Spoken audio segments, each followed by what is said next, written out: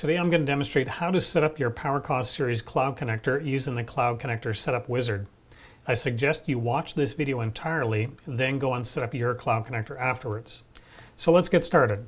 I'm going to demonstrate how to set up your Cloud Connector using a Wi-Fi connection to your router. A Cloud Connector setup on a Wi-Fi connection allows you the flexibility to place the Cloud Connector closer to your meter location if you have low signal strength due to distance to your meter or barriers in between. I have everything I need ready in front of me. I have my Cloud Connector and meter sensor ready. Prepare your meter sensor by removing the plastic tab that breaks the battery connection, or install the battery into your sensor so that it's ready to pair to the Cloud Connector when necessary.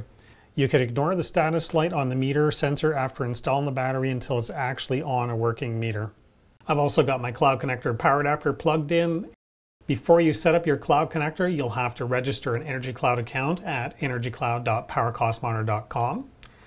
Click on the EnergyCloud logo, then click on Sign Up or Sign In if you already have created your account.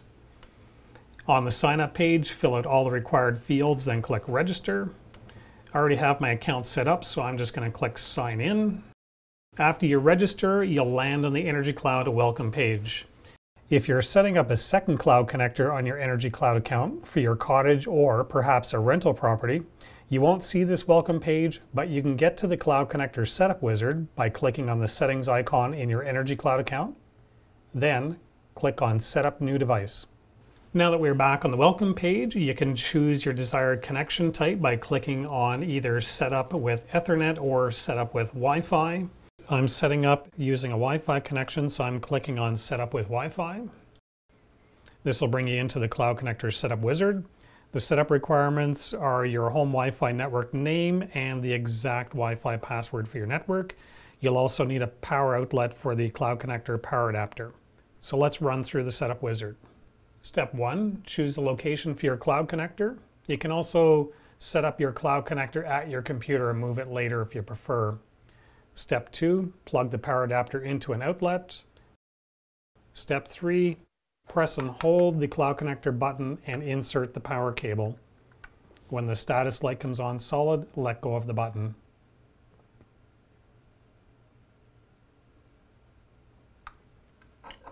The Cloud Connector will now reboot and the status light will start flashing, then settle on a distinct double flash pattern.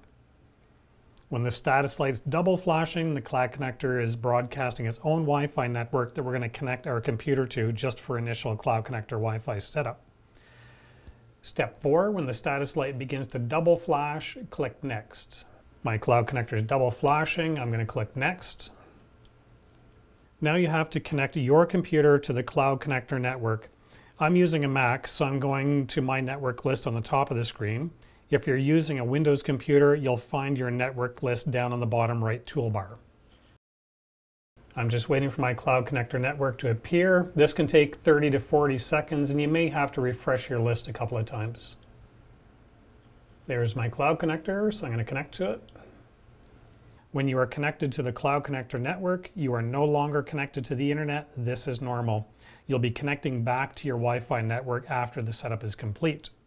Now that my computer is connected to the Cloud Connector network, I'm going to click Next. We now land on the Wi-Fi setup page where you can choose your Wi-Fi network and enter your Wi-Fi password. If you don't see your network at the top of the list, click the drop-down list and find yours. Mine's at the top of the list, so I'm now going to enter in my password. Keep in mind your network password is case sensitive, so if there's any capital letters, you must enter them in as capitals. Once you get your password entered in, click Save. Your Cloud Connector is now going to reboot and attempt to connect to your Wi-Fi network. The Cloud Connector status light will begin flashing fast when it's attempting to connect to your Wi-Fi, changing to slow flashing when it's connecting to the EnergyCloud servers, then solid when a full connection is established. Now that my Cloud Connector is connected to my network, I'm going to connect my computer back to my Wi-Fi network. Then I'll click the Close This Window button. So now I'm going to connect back to my Wi-Fi network.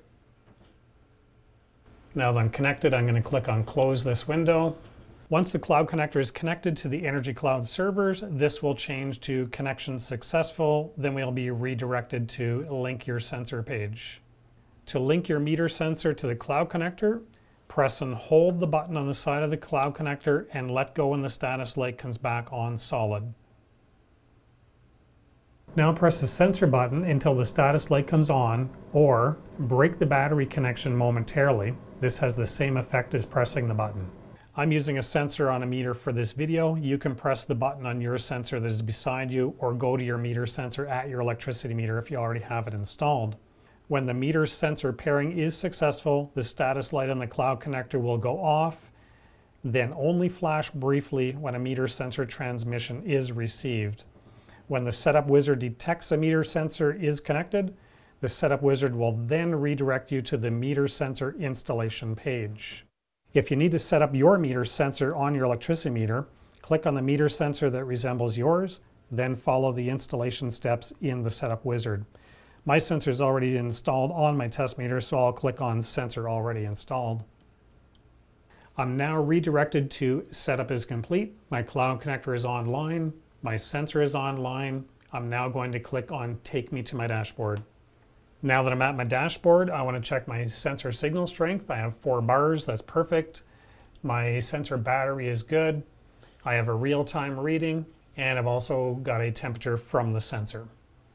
If after installing your meter sensor on your electricity meter, you can't get perfect signal strength after 10 minutes of runtime, you should then move your Cloud Connector to a location in your home that is closer to your meter.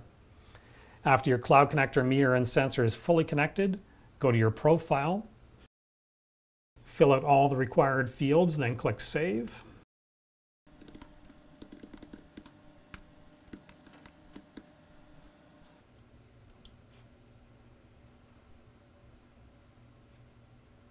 Now go to your device settings page and fill out all the required fields. On the device settings page, it's important that you set your meter KH to match your meter. If the KH is not set correctly, you will not see accurate meter readings. To verify the KH of your meter, look on the face of your meter for either KH, KS, or KT, then enter this number in the device settings. Most digital meters are KH 1.0, most disk meters are KH 7.2. If you have a GE digital meter with a KH of 10 and it has a KS or KT of 1.0, set your EnergyCloud KH to 1.0. Now that we are back at our dashboard, I'm going to re-verify that my meter sensor signal strength is good. My meter sensor battery is good. I have a temperature reading for my sensor, and I have a real-time reading. Now that I've set up my Cloud Connector, it's time for you to go run the wizard and set up your Cloud Connector. For more information about our products, visit us at PowerCostMonitor.com. Thank you for choosing Blue Line Innovations.